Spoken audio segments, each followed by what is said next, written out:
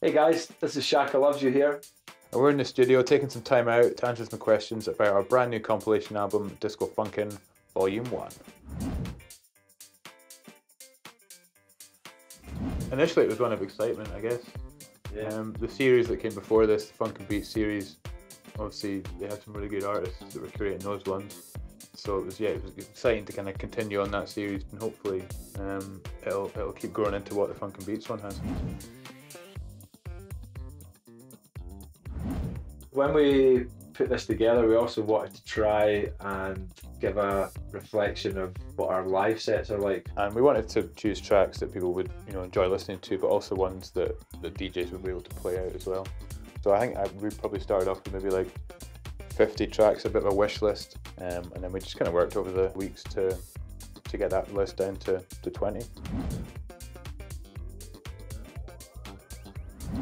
One of my personal favourites is the Dimitri from Paris track. Great to have the reflex involved. Lack of afro. We've also got an exclusive track from us called Take Me to the Top, featuring Maddie. There's a remix from Crack and Smack as well, which is another favourite. Yeah, it's hard to pick just one favourite because there is so many that we think are strong in there.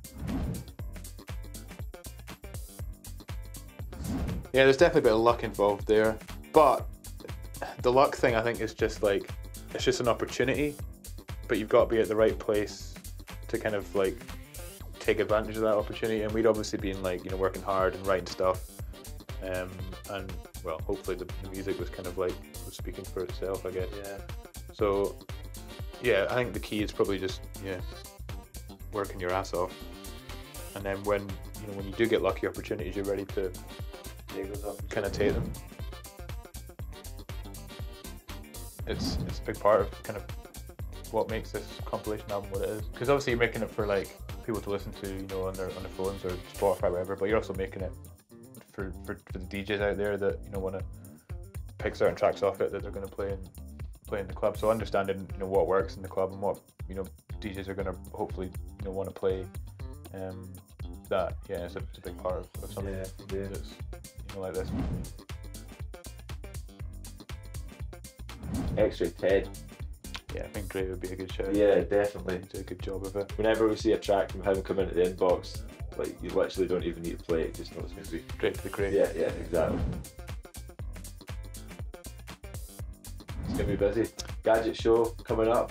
If you guys don't know about that, we've probably spammed you loads on the Instagram with it. Yeah. Another EP with Bomb Strikes. And then we've also got a radio show and a podcast series that we're going to launch in 2019. So thanks very much for taking the time to check this out, guys. Disco Funkin' Volume 1 is out now on all platforms, and we'll see you guys real soon.